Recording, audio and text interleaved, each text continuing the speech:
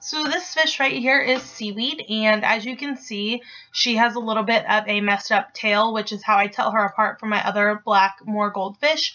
I got her from PetSmart, and she was only about 3 grams or so when I bought her. She is seriously the cutest, tiniest thing ever, and she loves to dig in the sand, which is why she has these white spots all over her. And she's also the only goldfish that I have that actually likes to be filmed, which is really funny.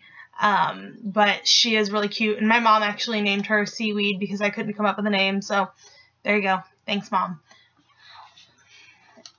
And this goldfish is Jaws, and I named this one because when I first got him, his fins were completely torn up, so I thought that Jaws was a fitting name. I also got him from PetSmart at the same time as Seaweed.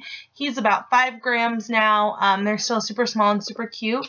They're currently housed in a 20-gallon in my living room due to the fact that I cannot take them with me to college, but they're seriously the cutest things ever, and they look so cute in my living room.